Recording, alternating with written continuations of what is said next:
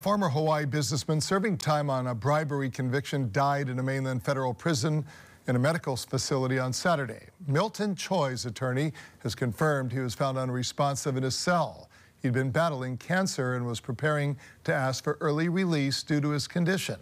Choy was sentenced last fall to 3.5 years behind bars for a case involving $2 million in payoffs to a Maui County official. He was also a central figure in the bribery case that sent former state lawmaker Kalani English and former state representative Ty Cullen to prison for honest services wire fraud. Choy was 61 years old.